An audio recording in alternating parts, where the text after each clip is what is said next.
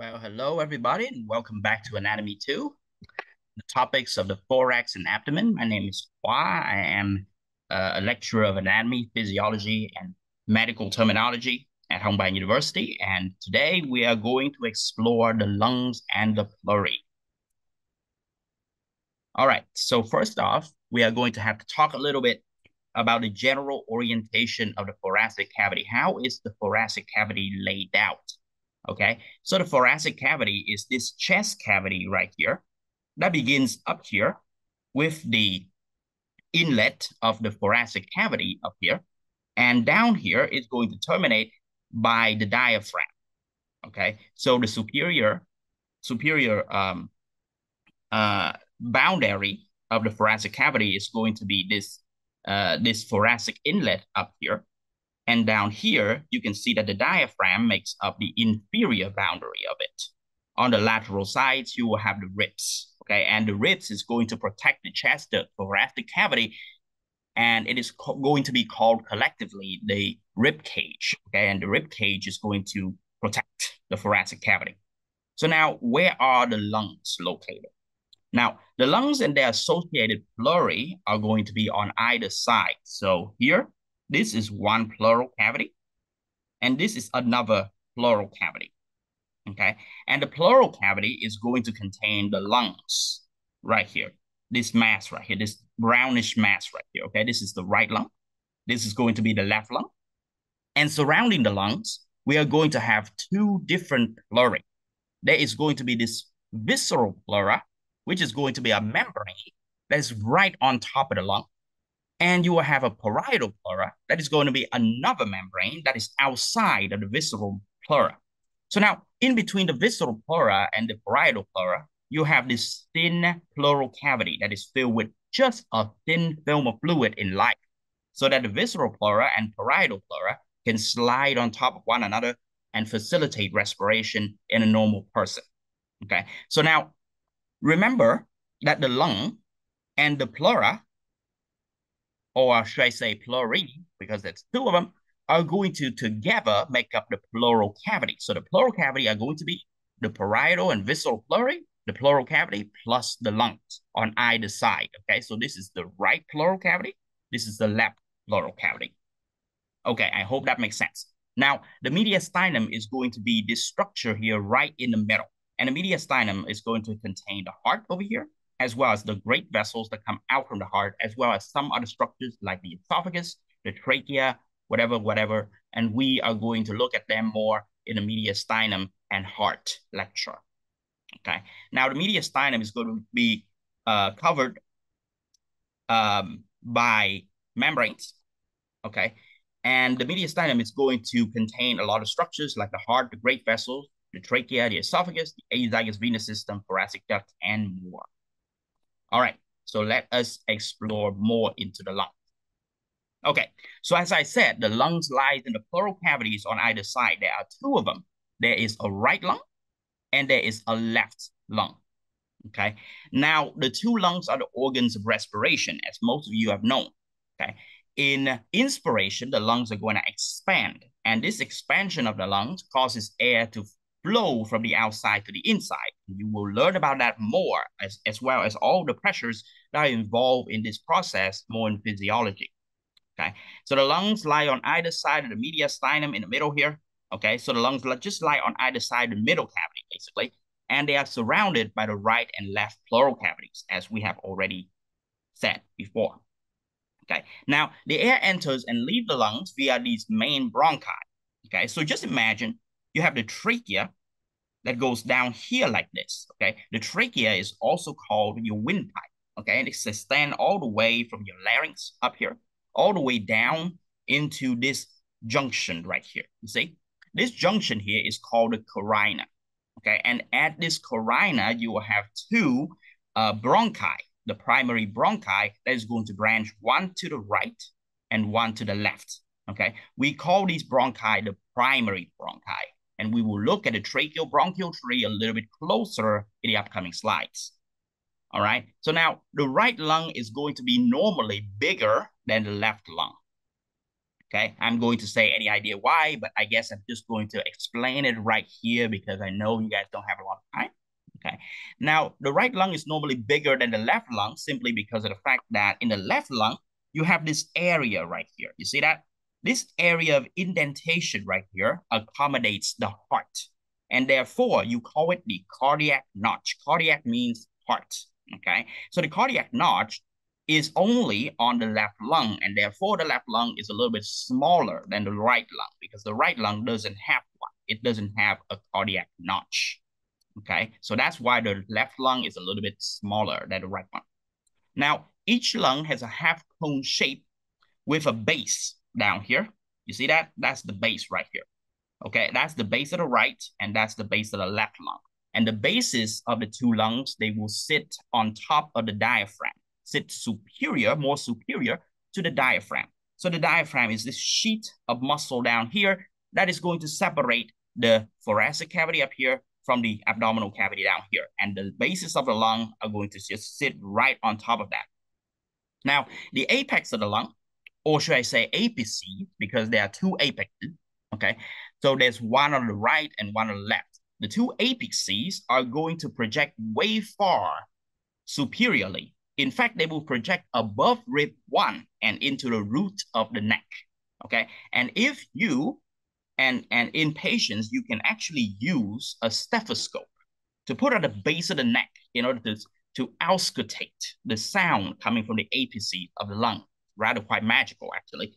But this is actually quite dangerous also, because if it is that close to the base of the neck, any procedures that involves the base of the neck has the tendency to go in and rupture the pleural membranes surrounding this apex region of the lung. And therefore, it can lead to consequences such as pneumothorax right here on this area. Okay, so now the lung has two main surfaces. One surface is called the costal surface, and another one is the mediastinal surface. The costal surface of the lung is all of the things that you see here. Okay, all the things that you see here are going to be costal surface. The surface that is like anterior to the lung, lateral, and extending posterior of the lung. Okay, then you see that is the costal surface. It's a little bit difficult to see in this diagram, but we will examine it more carefully when we come to the practical portion of this lesson. All right, so now next up, we will have the mediastinal surface. And just like its name suggests, the mediastinal surface is this surface right here that is in contact with the mediastinum in the middle. Remember, the mediastinum is this structure right in the middle, okay? So the surface of the lung right here and right here that is in contact with that mediastinal structures in the middle is going to be called the mediastinal surface. So now the lungs also have three borders: the inferior, the anterior, and the posterior border. The inferior border is just like the name suggests, is going to be this border extending from here all the way to the back of the lung in the inferior side, okay, like that. Now, the posterior border is the border that's right here in the back, and the anterior border is this border on the front, okay? So those are the three borders of the lung. All right, so now the lungs are going to lie adjacent to, which means close to, and are going to be indented by many structures, okay? Especially if you look at the medial surface or the mediastinal surface of the lung. You see that? That is the mediastinal surface because it gets close into contact with the structures of the mediastinum. And you can see that the surface of the lung here are going to be indented by several structures. You see, one structure is like this one, another structure is like this one, another structure can be this one, okay? And this is the huge indentation by the heart, none other than the heart, okay? And over here, you can see that there are also indentations on the left side, including the indentations of the heart right here.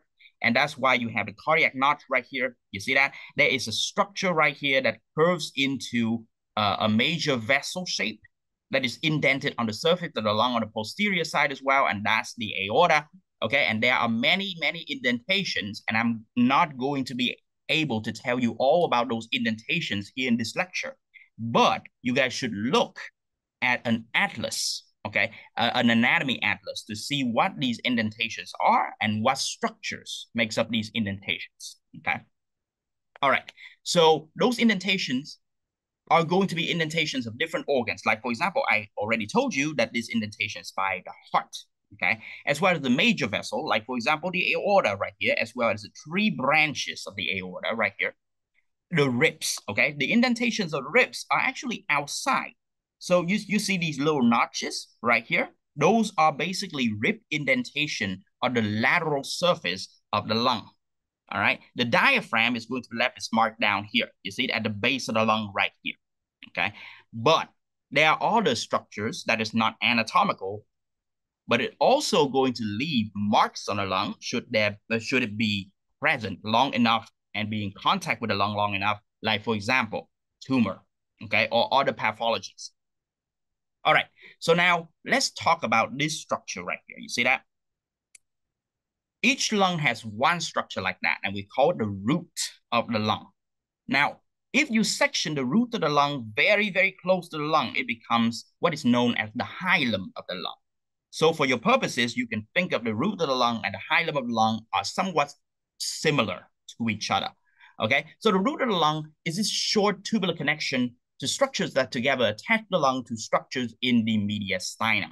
Okay, so these structures right here, you see these pulmonary veins, these pulmonary arteries, and the bronchi, okay, on either side, they are going to come from the middle. You see, the bronchi, they come from what? The trachea going down, okay, in the middle, mediastinum, okay? Now, the pulmonary artery and the pulmonary veins, they go from and to which structure?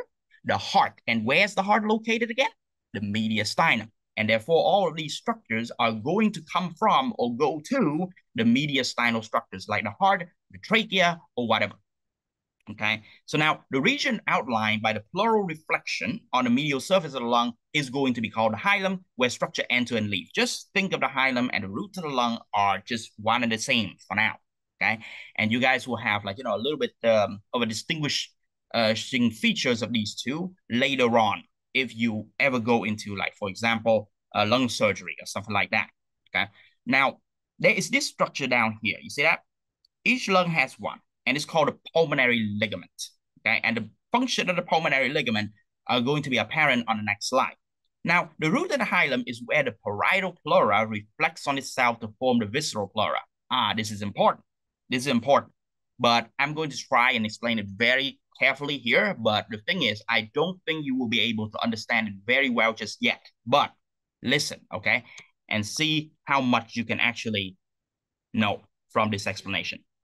So now you know that there are two membranes that surrounds the surface of the lung, right? There is this visceral pleura that is going to be right on the surface of the lung. And there is a parietal pleura, okay, that's outside here. And in the middle, there is a pleural cavity. But the thing that you don't know is that these two membranes are actually one and the same. They are actually continuous with each other. The parietal pleura and the visceral pleura are actually continuous with another. How does that happen? So, for example, just imagine that on this surface of the medial side of the lung here, there is going to be visceral pleura, okay? The visceral pleura is going to extend down here to the root of the lung, okay? And then the visceral pleura right here is going to reflect upward like that in order to be continuous with the parietal pleura right here at the root or the hilum of the lung, right there, okay? So I know that was a little bit difficult, so let us go ahead and just draw out another drawing so that you can understand it a little bit better. Like, for example, this is the lung, right? Now, let me change the color of this in order to make it a little bit better. Okay, so you have the visceral pleura right here, right?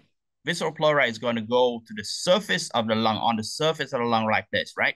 But then again, when you get to this position here, the hilum right here, okay, the visceral pleura is going to reflect up like that. You see, it's going to reflect up and reflect down like that and continue as the parietal pleura.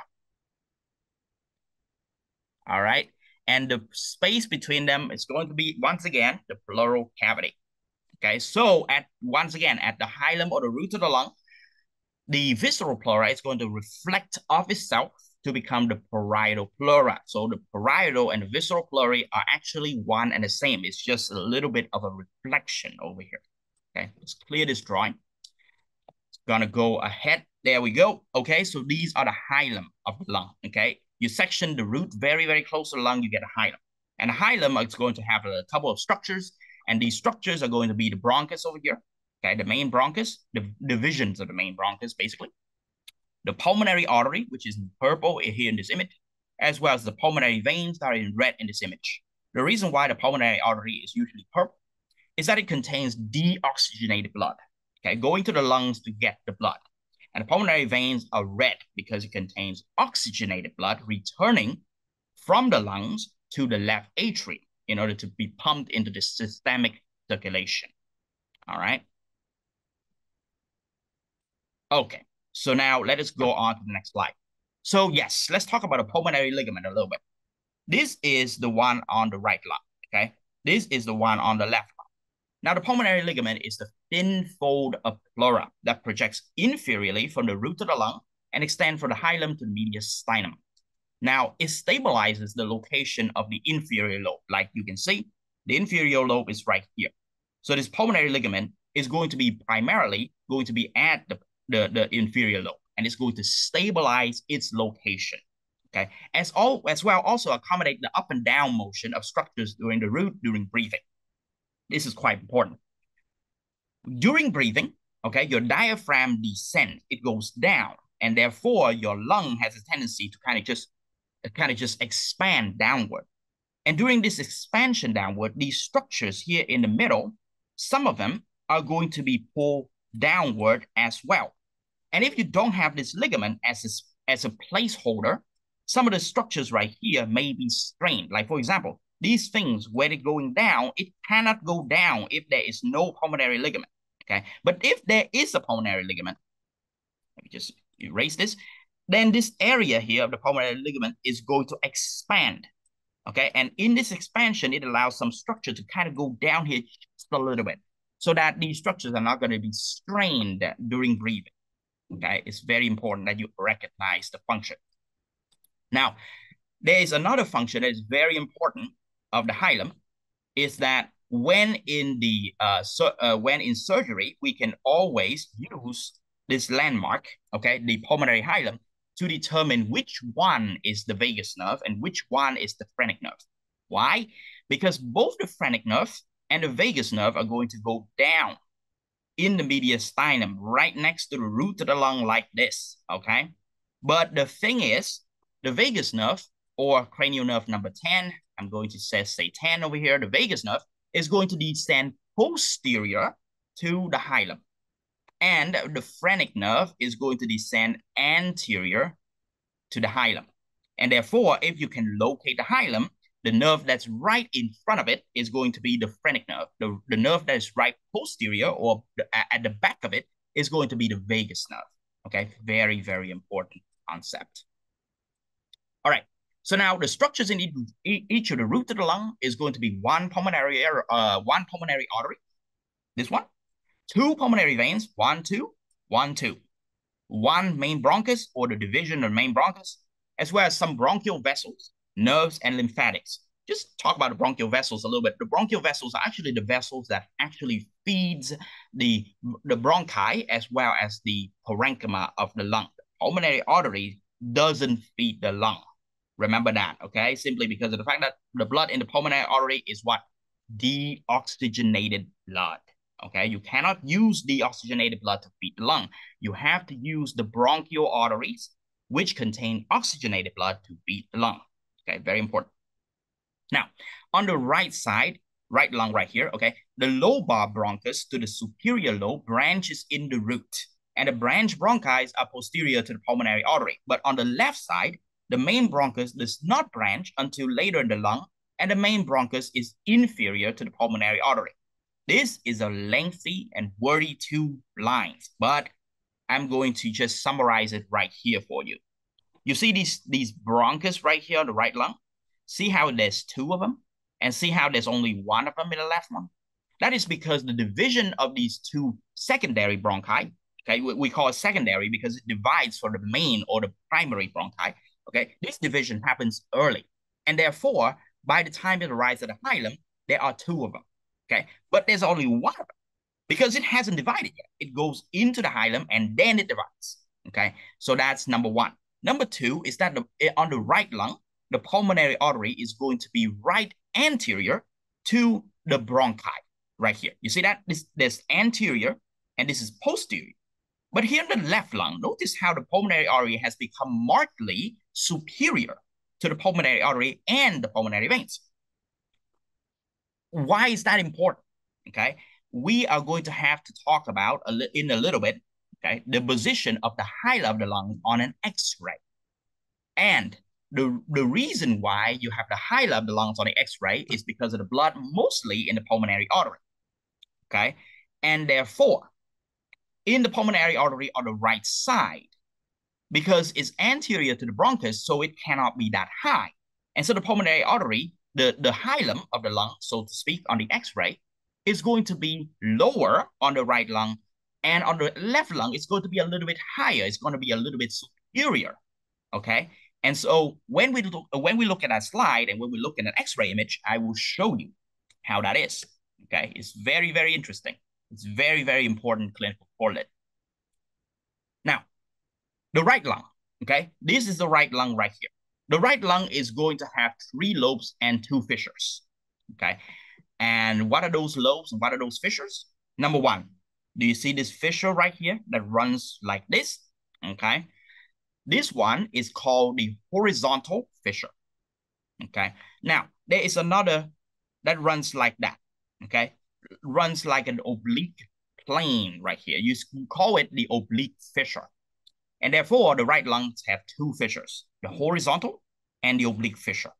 Okay. Now, don't be mistaken that these fissures are only there at the front part or the anterior part of the lung. If you look at the right lung, posteriorly, you will see that the oblique fissure is going to start very high up on the posterior side of the right lung.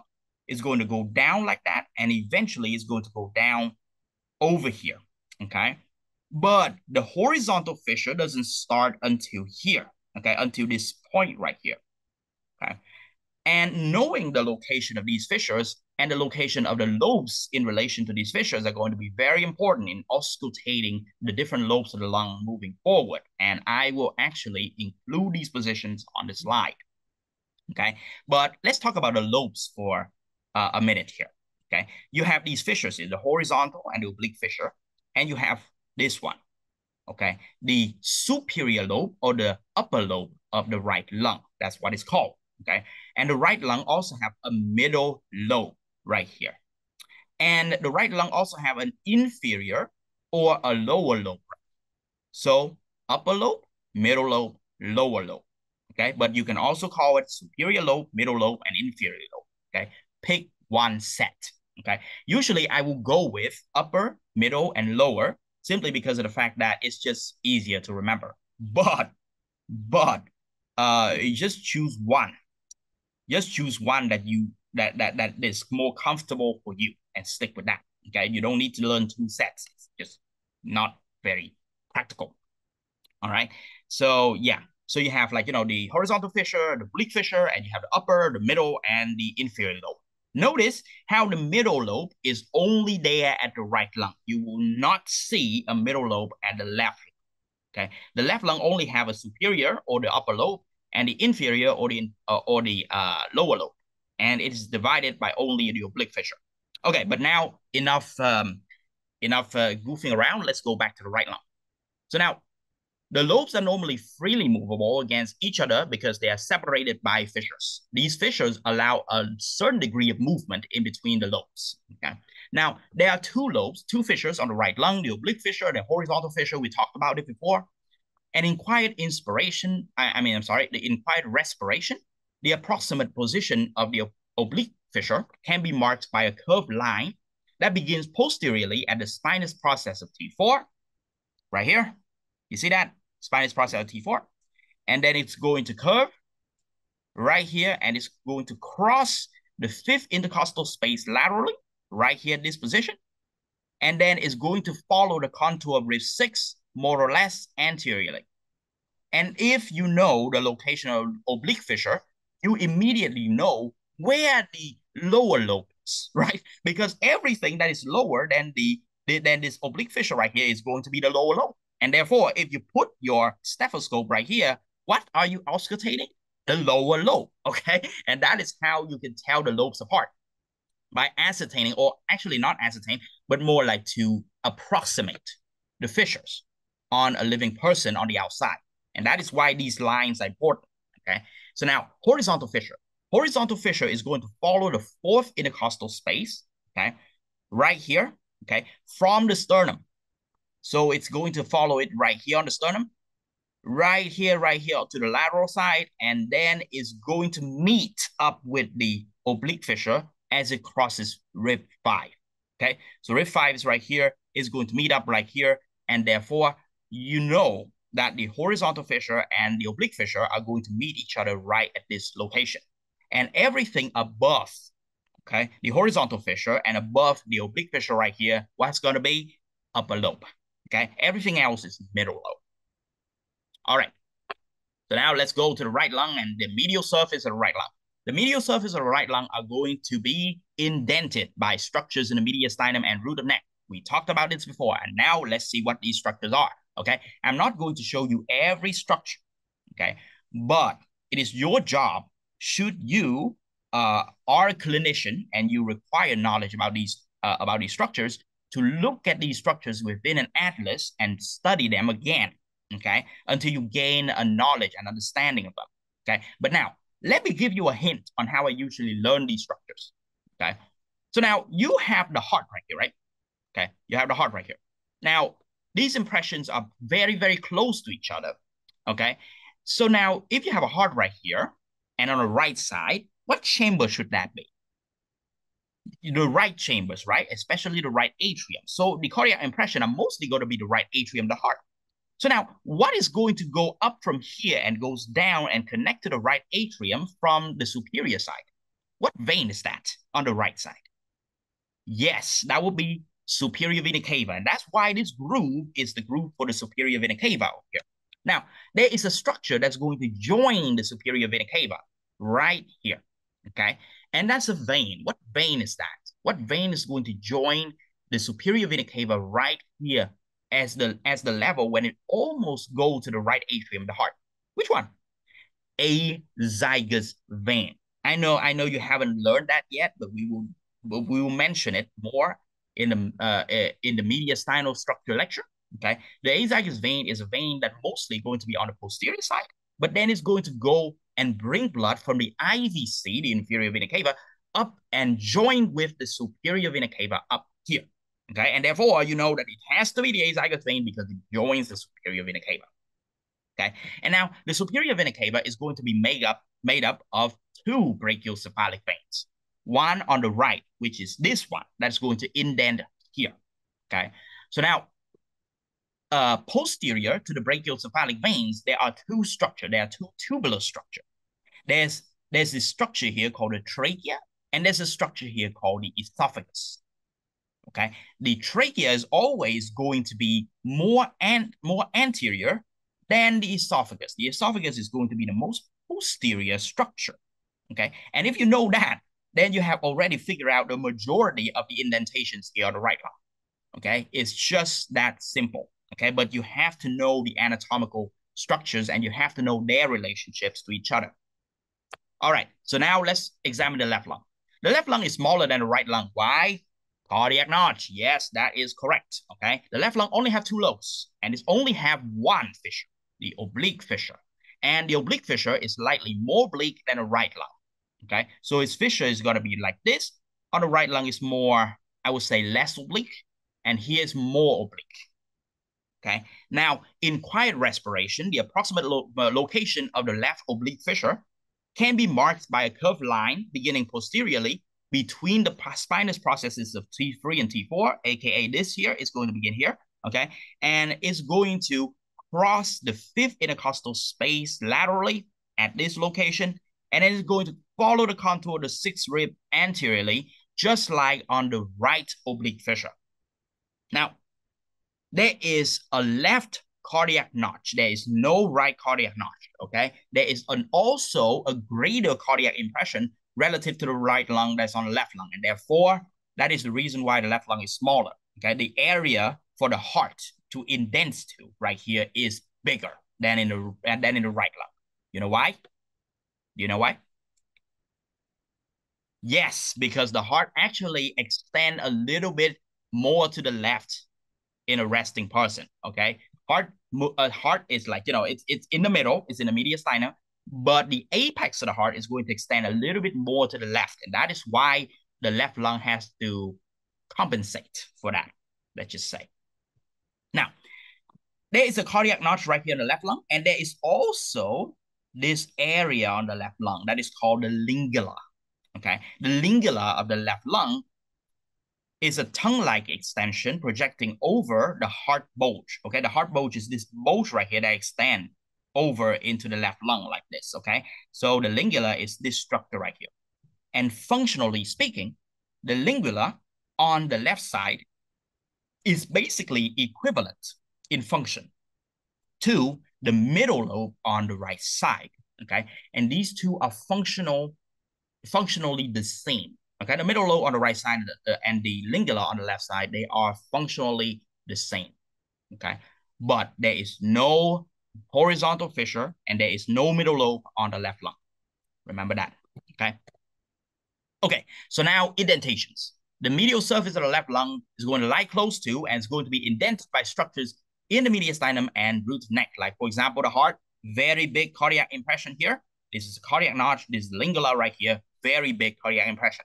Now, the aortic arch is the vessel that comes out on the left side and is going to curve into this aortic arch right here, okay? And it's going to go down here as the thoracic aorta, or like, a part of the descending aorta right here. The descending aorta is going to contain two vessels, okay?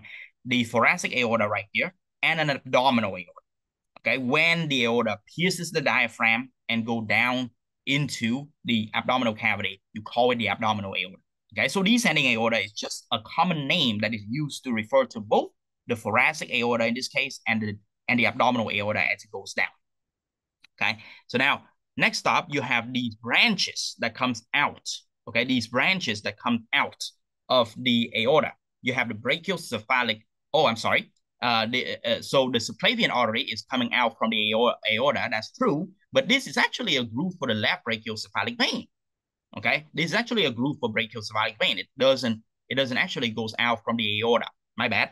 Okay, so the groove of the left brachiocephalic vein is a little bit anterior to the groove of the subclavian artery, okay? And more posteriorly, you will have an area for the trachea and esophagus common in this region. All right. Now, let's talk a little bit about the tracheobronchial tree, okay? The tracheobronchial tree is going to begin with the trachea right here. The trachea begins up here at the level of C5, okay? C5 is the fifth cervical vertebrae, okay? The fifth cervical vertebra, and the trachea is going to extend from that all the way down here, okay, to the level of the T4 and T5 thoracic vertebrae, okay? And then this trachea is going to bifurcate. It's going to split in two. And the location where it splits in two is going to be this location here called the carina, okay? And the carina is going to be split into these structures here, the right main bronchus over here and the left main bronchus over here, okay? Now, each main bronchus is going to be accommodating a lung, okay? So the right main bronchus is for the right lung, and the left main bronchus is going to be for the left lung. And now, the main bronchus, the main bronchi, as they go into each of the lung, they are going to divide further, okay? And they will divide into these lobar bronchi or secondary bronchi, okay? There are 3 lobar bronchi on the right side, and there are only 2 lobar bronchi on the left side, okay? So these lobar bronchi is also called the secondary bronchi. Don't forget that.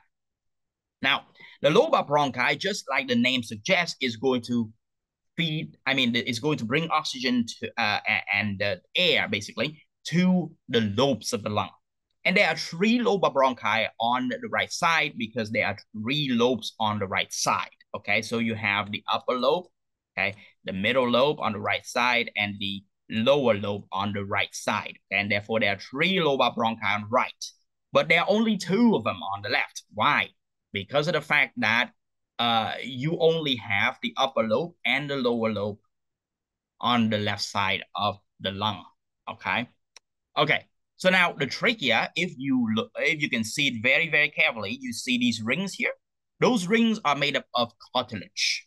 Okay, these cartilage rings are going to make up the trachea. But what you don't know is that the rings that make up the tracheal walls are not going to be this type of cartilage, with it's the round type of cartilage with no end. No, it's not going to be like this. Okay, it's not going to be like this.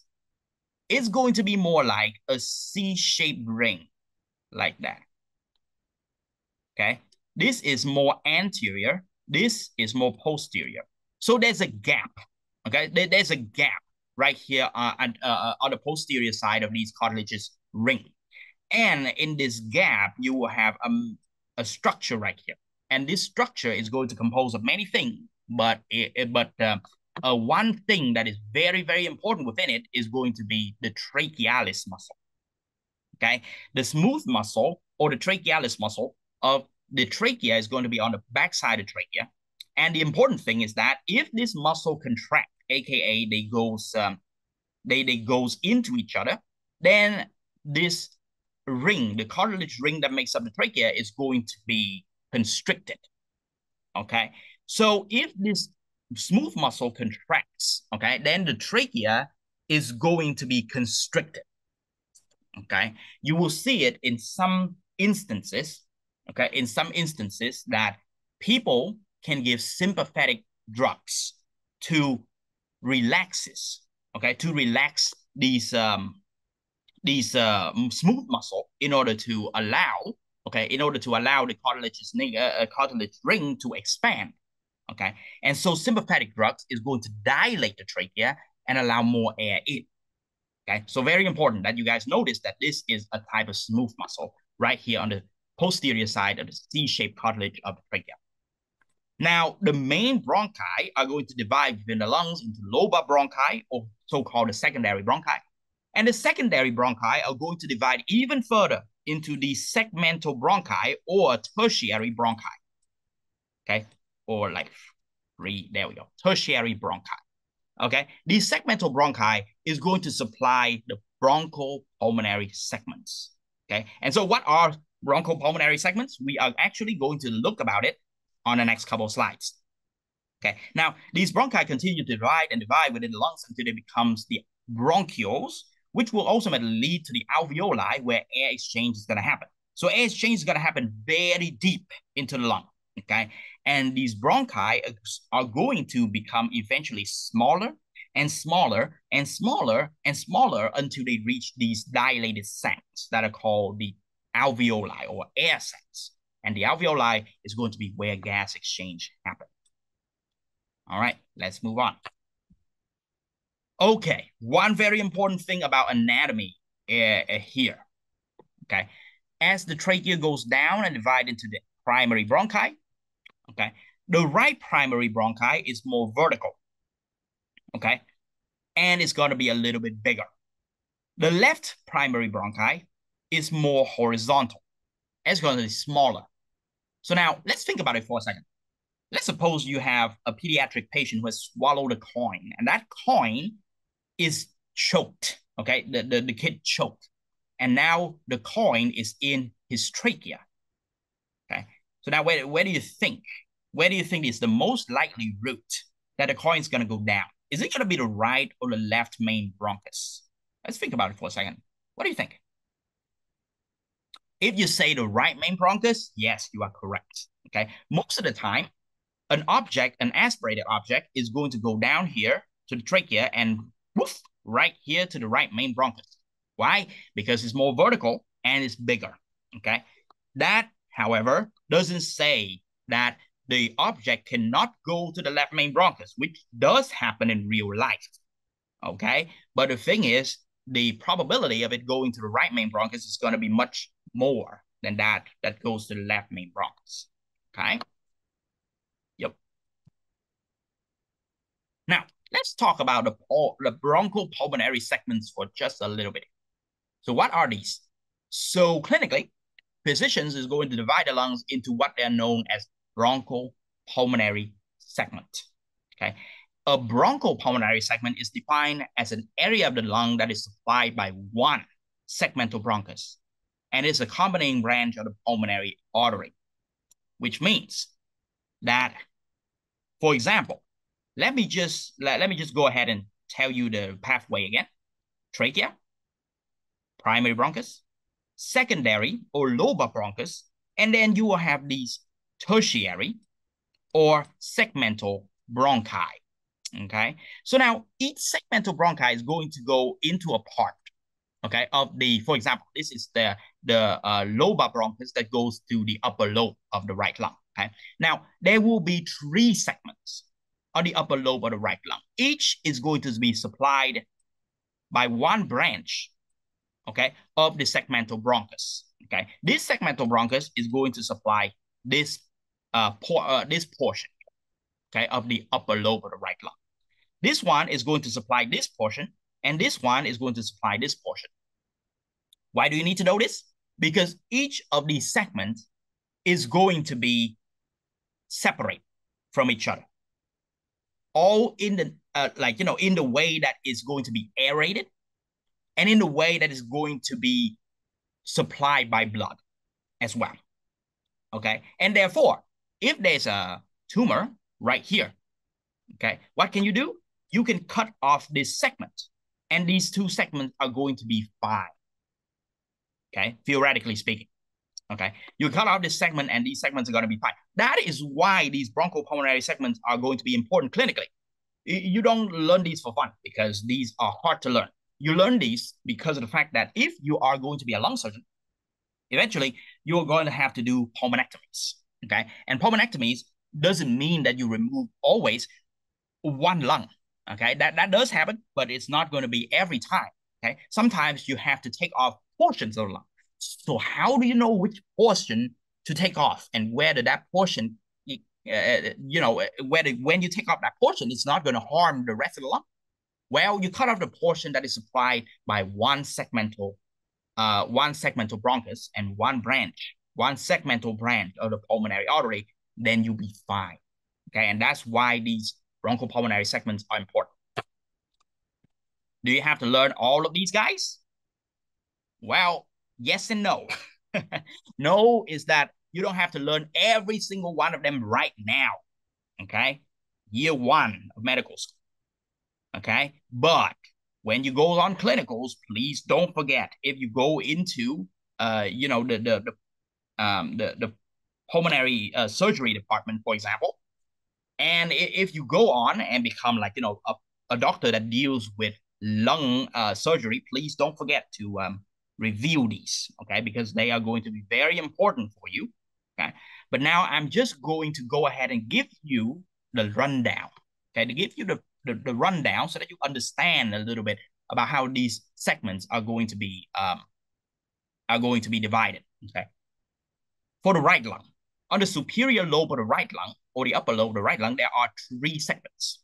Okay, one segment on top is called the apical segment.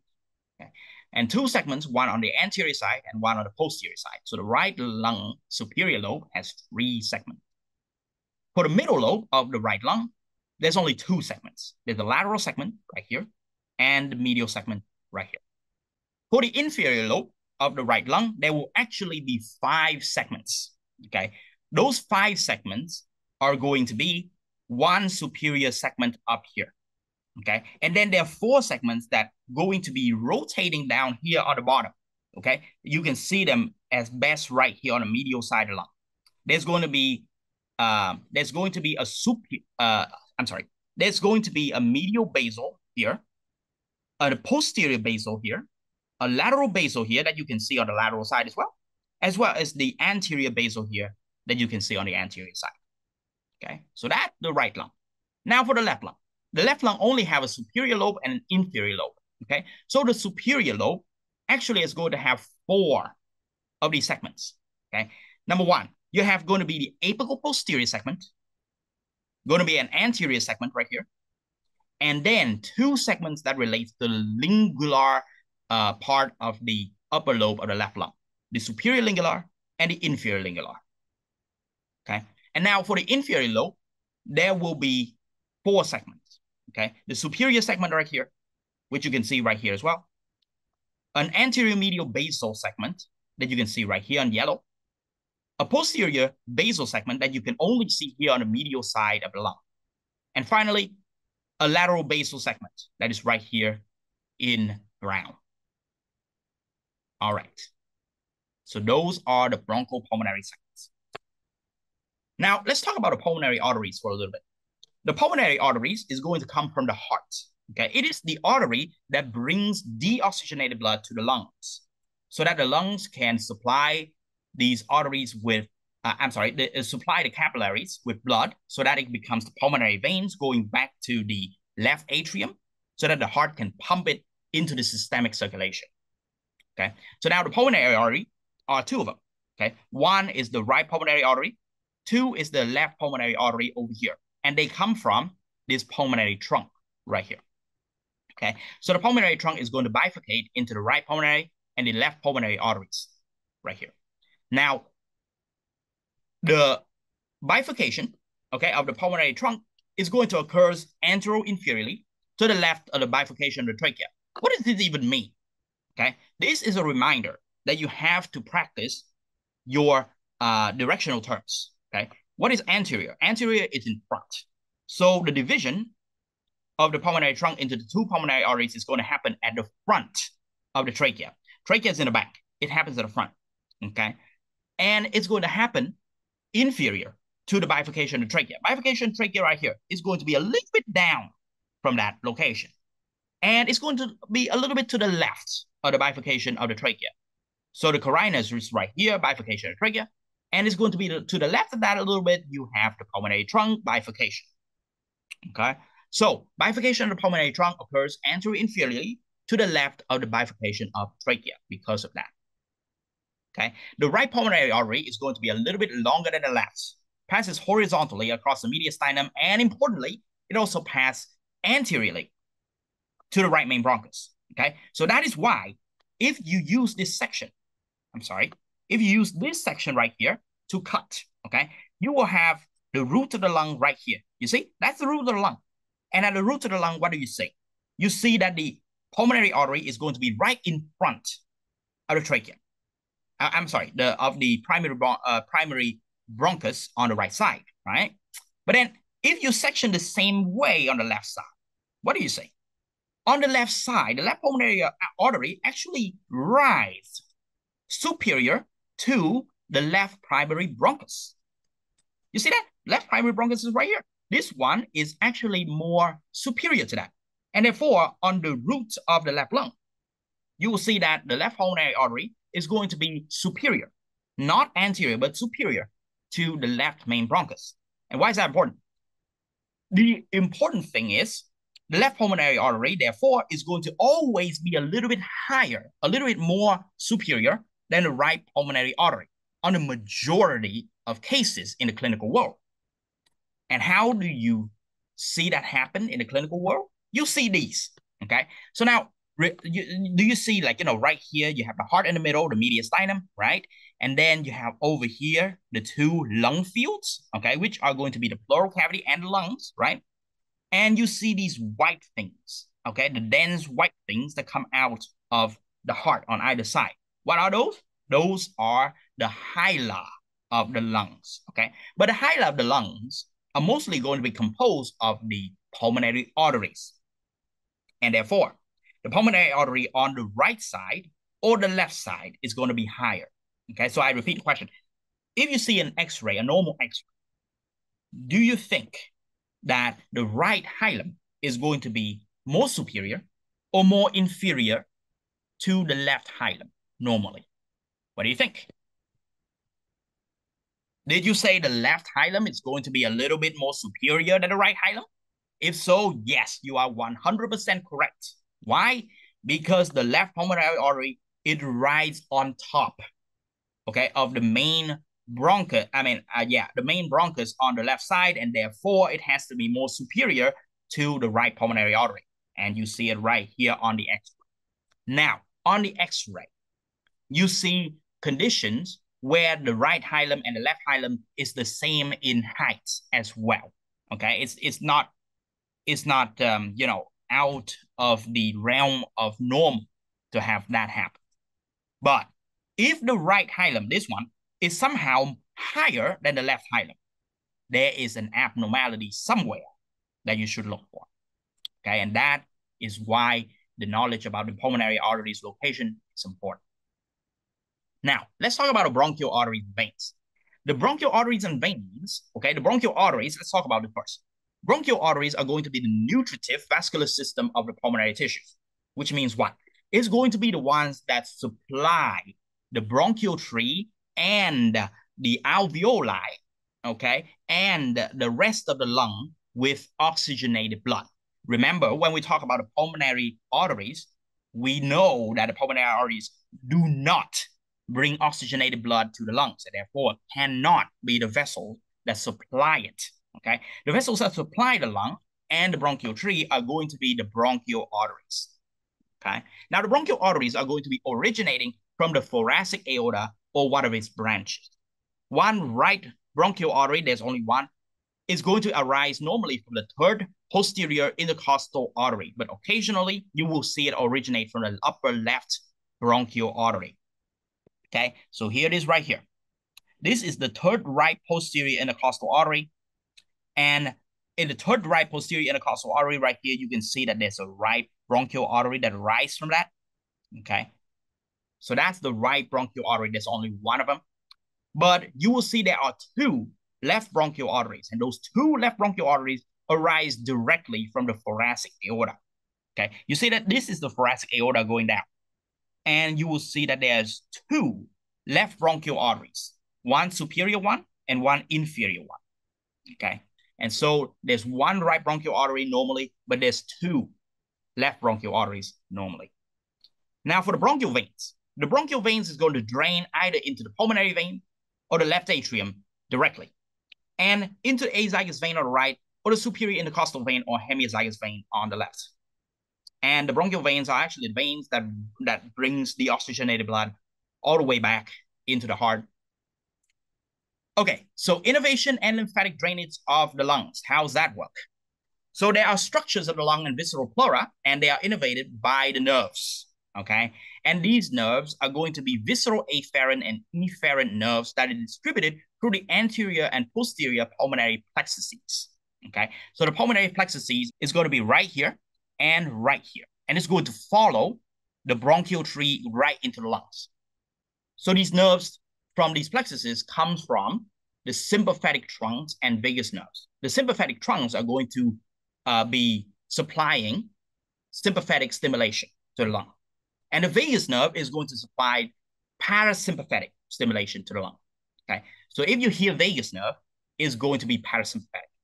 Okay, now if you hear sympathetic trunk, it's going to be sympathetic. Okay, very important concept. Need to remember that. Okay, now the vagus nerve is going to constrict the bronchioles, okay, allowing less air into the lungs. The sympathetics is going to dilate the bronchioles, allowing more air into the lungs. Very important concept. You need to know that. Now, there are superficial or subpleural and deep lymphatics of the lung, and they are all going to drain into lymph nodes that are called tracheobronchial nodes around the root of the lobar and main bronchi and along the side of the trachea. So that's lymphatic drainage. These are going to be the lymphatic drainage of the lungs. Okay, you see these nodes right here. Okay, these nodes right here, the tracheobronchial nodes, those are going to be draining the majority of the lymph that's coming from our lungs. Now, let's talk about the pleural cavity. This is actually very important. So surrounding the lungs, we have already talked about it before, but surrounding the lungs, there are pleural cavities. And the pleural cavities, one on the right and one on the left, okay? So you have the parietal pleura and the visceral pleura. And you see this. The visceral pleura and the parietal pleura are actually one and the same, okay? But at the hilum of each lung, the visceral pleura is going to reflect upon itself to form the parietal pleura, okay? So these structures are actually one and the same. Remember, it's very important, okay? So now, within the two pleurae, okay, there's a space. The space is called the visceral pleura, and in a living person, as I said before, it's going to be lubricated by a thin layer of fluid, very, very thin, emphasis on thin, okay? But this layer of fluid is going to allow the pleura, okay, to slide on top of each other when we perform respiration, okay? The smooth pleural movements on top of each other are going to be because there is fluid within this cavity. All right, so now you know that the parietal pleura is, and you know what the visceral pleura is. So let's move on. Okay, the pleural cavity is potential space between the parietal and visceral pleurae. Normally only contain a very thin layer of serous fluid with helping lung sliding. Lung sliding, what is lung sliding? Movement of the parietal and visceral pleura on top of each other. So now, parietal pleura, okay, we are anatomists. So anatomists tend to cause trouble to people by naming way too many things, okay? And this is no exception. For the parietal pleura, okay, there are several sections of the parietal pleura, and you will hear terms such as diaphragmatic pleura, mediastinal pleura, okay, cervical pleura, or the cupula, or the the costal pleura. So what do these terms mean? I thought there's only parietal and visceral pleura. Okay, so now let's think about it for a second, okay?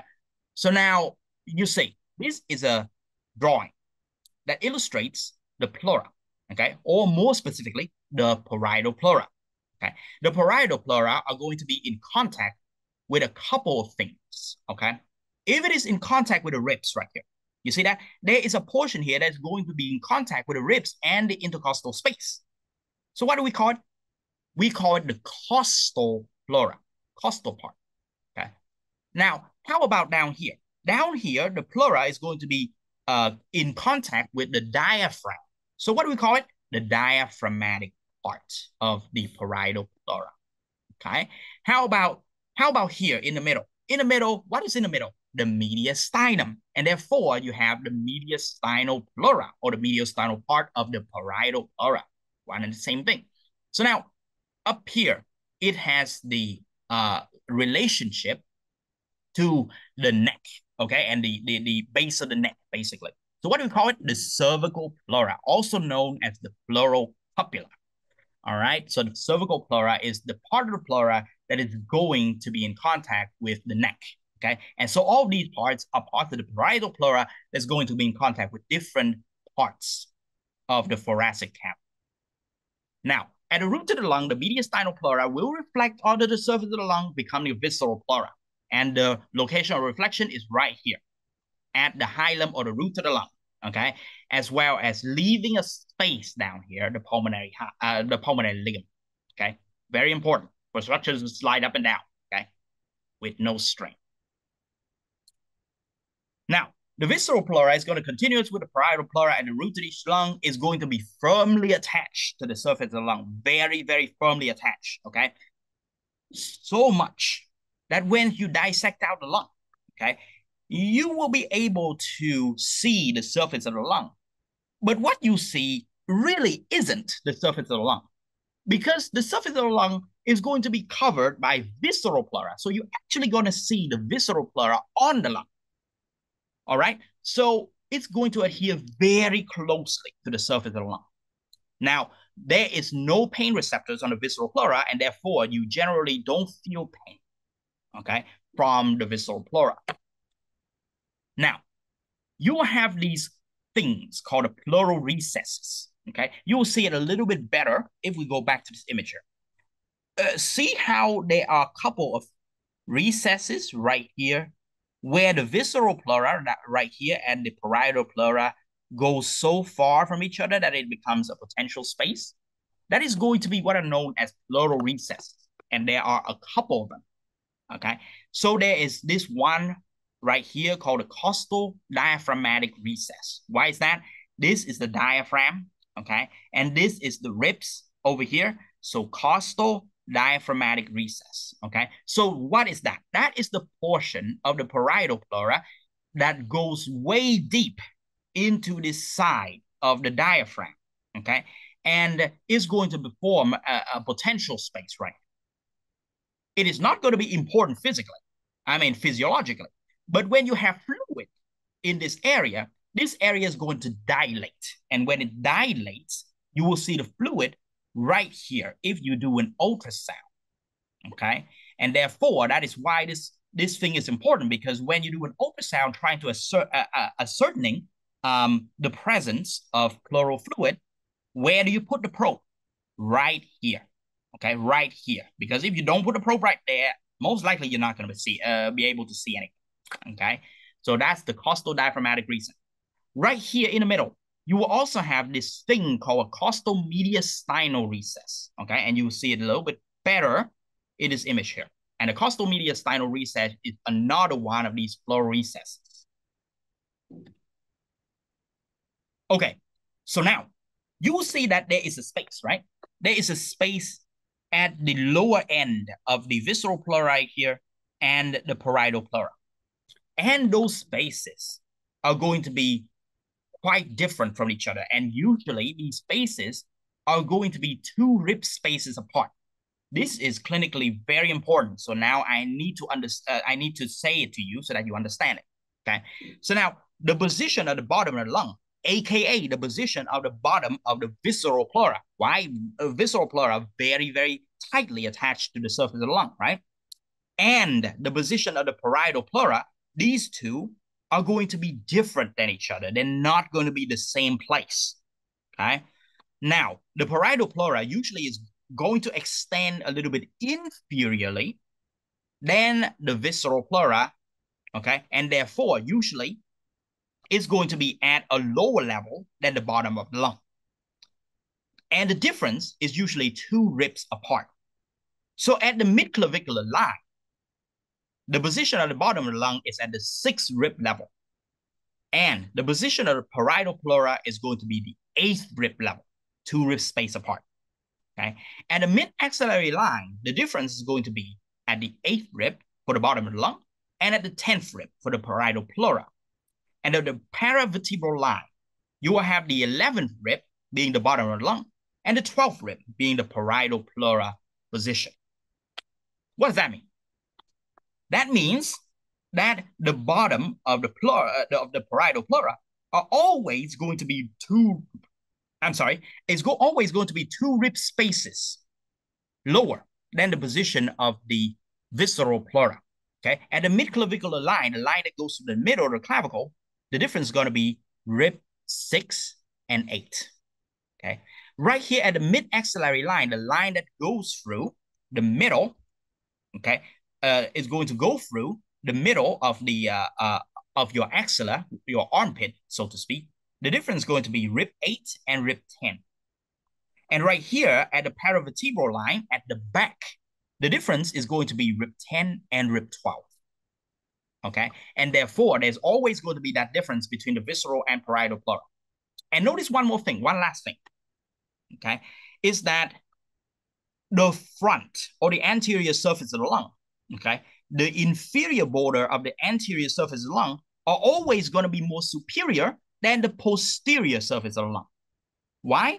Because here at the midclavicular line is this surface here is at rib 6, while here at the posterior surface of the lung is at rib 10.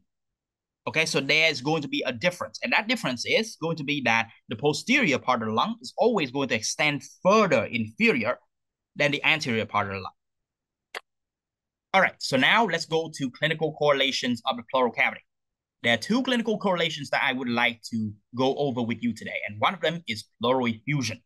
So now remember when I talk about how in the middle of the parietal and visceral pleura, there's a thin film of fluid, emphasis on thin, right? So what happens if there's more than just a thin film of fluid?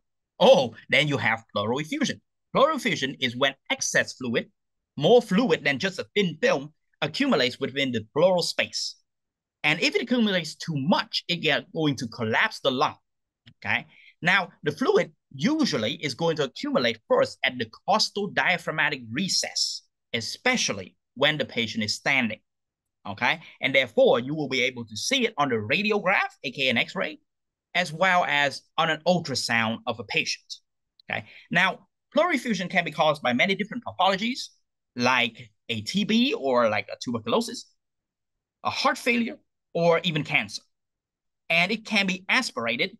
You can insert a needle, okay? You can insert a needle right here, okay? And aspirate this fluid. Take this fluid for laboratory work in order to ascertain the nature of the fluid, okay? Now, a treatment for a large effusion is going to be the drainage of the effusion, which means you insert a drain, okay, a needle right here that's going to be connected to a drain. And that needle is going to drain out the fluid, okay? And so the patient doesn't have fluid within their pleural cavities anymore, okay? All right, so now this is a radiograph or an x-ray of a right pleural effusion, okay? So now the right pleural effusion is going to accumulate down here first because gravity is pulling the fluid down, okay? And so you see that there is a white portion here that represents the pleural fluid, okay? And usually on this film, this costal phrenic angle representing the costal diaphragmatic recess is going to white out first on the pleural effusion. And then the fluid is just going to go up and up and up until it forms this curve right here called the curve of Damasor. Okay, so that's pleural effusion. All right, so now let's go on to examine the second one, pneumothorax. What is pneumothorax? Usually within the pleural cavity, there's no air.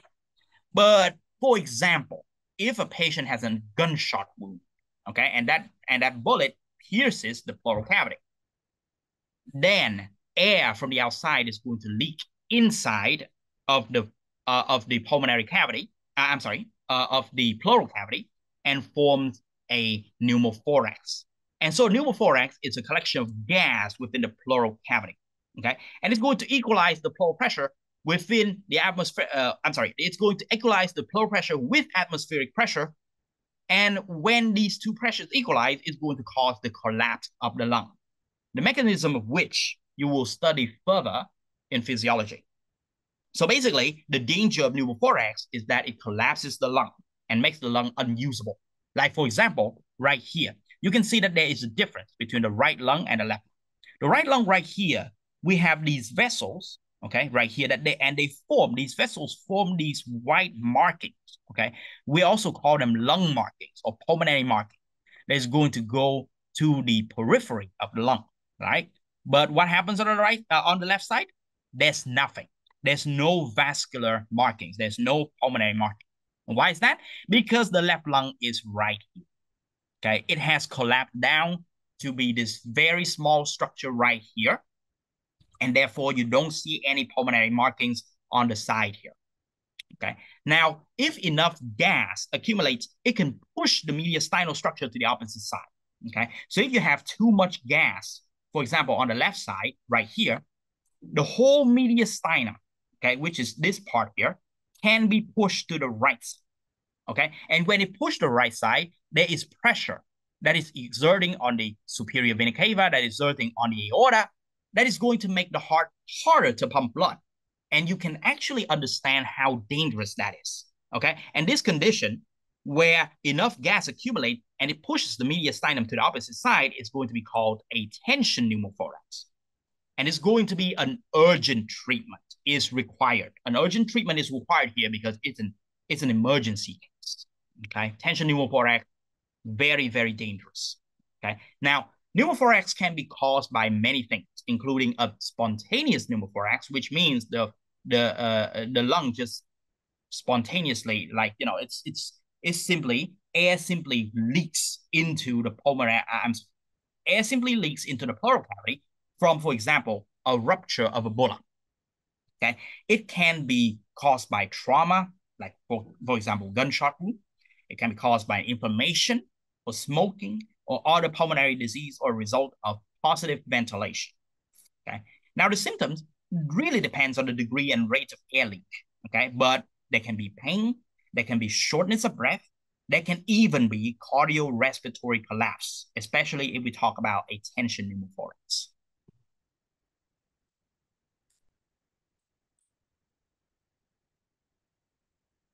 Okay, and now you can also see that there's an area right here. There's no vascular marking. That's a pneumothorax, and this is a CT.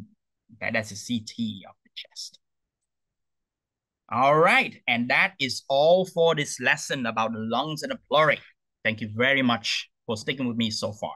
If you have any question, please leave your comment down here or ask me in class so that I can get to these comments and answer your question as soon as possible. My name is Kwa once again, and I hope to see you in the next lessons. Bye-bye.